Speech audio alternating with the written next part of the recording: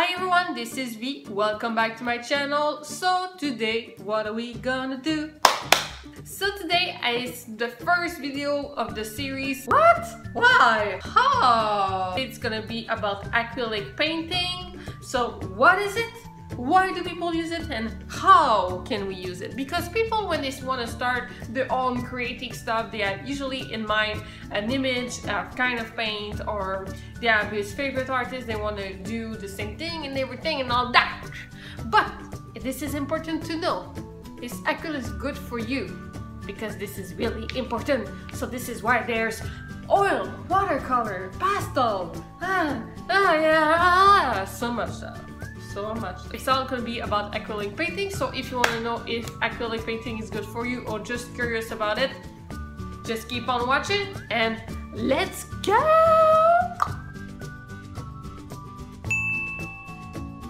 Okay, so first I want to give you a short historic explanation about the acrylic. What is it? Let's be historic for a moment. So what do I know is at first the old painting is really old. It has a lot of history in the artistic world. But for the acrylic, it was more of a late bloomer. It was created in the 20th century, more precise in the end of 1920s. And it was more visible in the art world, I think in the late 40s when the pop culture the art pop culture was created, and the artists like Andy Warhol, the Lichtenstein, and they used the range of acrylic to do what they want to do. And after in the late 50s, you actually know acrylic was more used with the artists in the abstract culture. For example, Barnett, Newman, Rothko, Pollock was really popular because of the use of the acrylic that he did. And in the late 60s, you have optical art. For example, the artist Bridget was using acrylic colors to do a pretty phenomenal optical illusion. This is an example right here. I really like Bridget because it was one of my inspiration as an artist, and this is why for myself I choose acrylic, because it was better for me. It was better for me, and I'm gonna show you if it's working for you.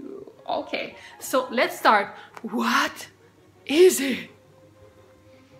Okay, so what is acrylic? So at first I just want to explain to you the formula of it really quick, because when you know the formula, you actually understand how it works after. So in the formula, there's really a lot of stuff in it, but the three principal thing in it is the pigment, you have water, and you have the polymer that's the binder of it. Because when you have pigment in a formula, it's really important to have a great binder, because the pigment won't stick. If you have just water and pigment, it won't stay together, so the color won't be beautiful, won't be as bright as with a binder. This is why there is a polymer. So how does it work? It's when you paint on a canvas, after times the water evaporates, so the pigments and the polymer stays together, and the color is so beautiful and stay really long. I understand everything now. The normal texture that you have for acrylic is this one. So this is in an example in a tube. This is the company PBO. You can also have the same texture in a jar, but it really depends on the company, but it's actually the same texture. I really compare it with mayo, because yes, it's pretty funny, because I really think it's like mayo, because it stays together as you pour it on, but when you spread it, it spreads so much easy. Let's see if that's right.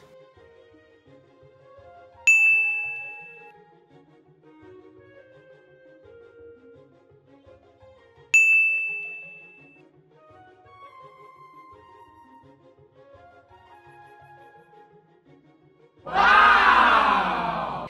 And also with times, as they event product, they also changed the formula of the acrylic to have different kind of texture. So you have the normal one, it's that they tell it's high viscosity, but there's company that call them heavy body one. So the heavy body is just a little bit more thicker than the regular one. So if you want just do abstract or just want to see your paint stroke, the heavy body, it's perfect for you. Also they create a fluid one, a fluid kind. So this is an example of a fluid acrylic. The trick to know if it's a fluid or a normal one, you just have to shake your bottle. When you hear the paint moving in a bottle, that means it's a fluid one. Why do people use the fluid one? It's because for people that, for example, for me, that don't really graphic style, don't want to see the brush strokes, don't want to have problem for spraying them, want to do abstract, want to splash painting, want like Jackson Pollock, this is the texture that you need. So why people use it? So this is there is 4 reasons I can tell why acrylic is good for you. So the first reason is that it's a fast drying paint. Fast drying! Me personally, I don't want to wait that it dries. I'm really impatient. I want to work. I want to paint. I want to put paint on it. Don't want to be stressed. I'm a quick painter. I don't want to be stressed at the end of the day that my paint won't be dry, so I can take it to my friends and show it to them. So if you're a person that really likes to do a lot of projects or just impatient, and it's okay, acrylic is perfect for you because it literally dries in 10 to 20 minutes, and if you do a thicker layer, it takes about an hour to maybe a day. So it's really quick. Besides of the oil painting, for example, it takes about 3 months to dry. So it's so much difference. The second reason why people use them is because there's water in the formula. That is mean that you can wash your brush with water. Yes. So you don't have to be complicated. You're done with your paint, you just go to the sink, you take your water and your soap and you wash your brushes with that, and that's it. Because when there's water in it, the quantity of the binder will be really changed, so the pigment won't stick. So this is why the pigment goes out of your brushes. So this is perfect for people that don't really like to wash brushes, because me personally, I hate to wash them. The third reason why people like them, it's a cheap paint. What I mean by that is that you don't need a lot of material for working with it. So you only need the paint, the brush, and the water, because you don't need actually a brush cleaner. You don't need a medium to work with them. You only need the paint. That's it. So for someone it's more of a budget side, acrylic it's perfect for you, because you don't need a lot of things at first. The fourth reason why people use it, it's because it's so much flexible. You don't mean? Oh, I mean. What I mean by flexible is that you want it to be more fluid. You want it to be more thicker. You want it to put sand on it. Can I put a picture on it? And the answer is yes. Yeah! Because artists wanted to have this product, but make it more of a versatile kind of paint. So the company, for example, Gordon Liquitex, was trying to make some product to change the acrylic in a way that the artist can explore everything. So if you're a person that really likes to do a lot of stuff like the mixed media, want to put picture on it, want to glue something on it, want to put texture, want to put anything that you want, the acrylic it's perfect for you. And there's so much product, so it will be really it will be really surprising to me that you won't find something that you like with the acrylic. So one of these 4 is a really good reason to take the acrylic. So how to use it? Pretty much simple. You take the paint out of the tube, you take your brushes, and you do 1 stroke. Simple as that. And when you're done, you take your brush, put in the water, and that's it. This is the only way that you can, this is the simplest way that you can use it. So you're already coming, oh, that's it. There's more? Yes, there's more, but if there's gonna be another video about it, because there's so much thing that you can know about it. So that's it for the end of the video. I hope you liked it.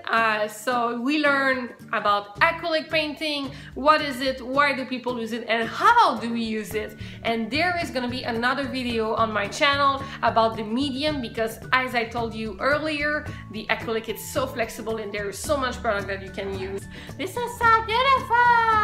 So there'll be another video on that, and also there'll be another video on the different kind of company that I know that what you can use besides student company and more of an artist company. So which one can you use, why they are more expensive. So there will be a lot of video on the acrylic. I wanted to do this one first so you will know if acrylic is the painting for you, because as you know, when you start, it's really important to take the good medium for you depending on what you like. And so if you like this video, don't forget to give it a thumbs up. And if you're not subscribed, come to the family, because here we learn art without being so serious, because art is fun. Bye guys.